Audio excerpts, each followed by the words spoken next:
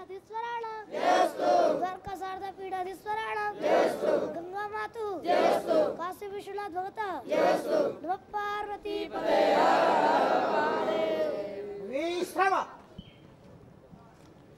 समाज में सबसे ज़्यादा जो आदर की वस्तु होती है वो संस्कृति होती है। भारत की भी पहचान पूरे विश्व में इसीलिए है कि भारत की संस्कृति प्राचीन काल से ही चली आ रही है और वो व्यक्ति के जीवन को सर्वांगीण विकास की ओर उन्मुख बनाती है और सह जीवन, सह अस्तित्व का एक वातावरण उत्पन्न करती है। आज पूरे विश्व में इसी की आवश्यकता है कि एक व्यक्ति दूसरे व्यक्ति को देख करके घृणा न करे, नफरत न करे, उसको भी अपने समान ही समझे और उसके साथ वैसा ही व्यवहार करे जैसा वो अपने लिए चाहता है दूसरों से।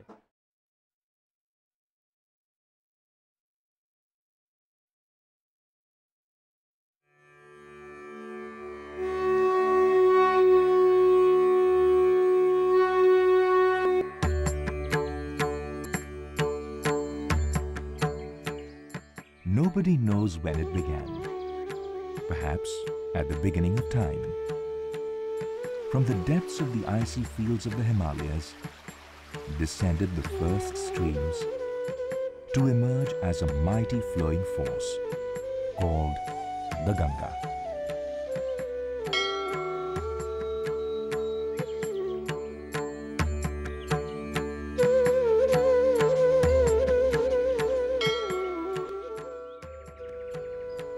Nourishing lives, sustaining civilizations, and pulsating with a vibrant culture, the Ganga is at its majestic best in the oldest living city of the world, Varanasi.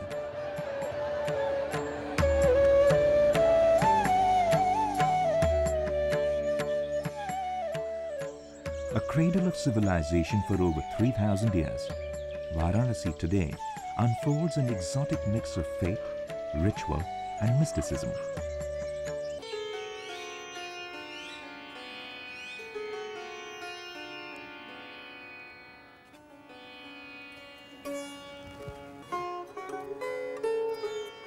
When I hear the concert of Indian music, I felt it's like going to the church and pray. So that inspired me very much. This music is a sure path to the God. I came here 10 years ago, and I'm spending the half of the year in Varanasi and half of the year on Greece, Crete, where I come from. I came to study the music in the beginning, and since I'm studying it, sitar.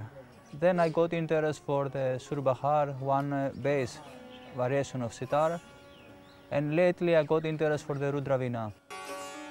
Engrossed in his musical performance, this computer professional from Greece is a recent example of the fascination that Varanasi continues to exert on the world.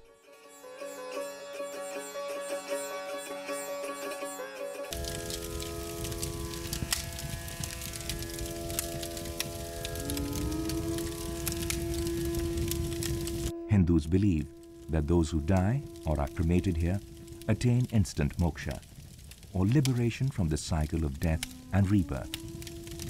As the mortal remains are consigned to flames with prayers, the soul rests in eternal peace.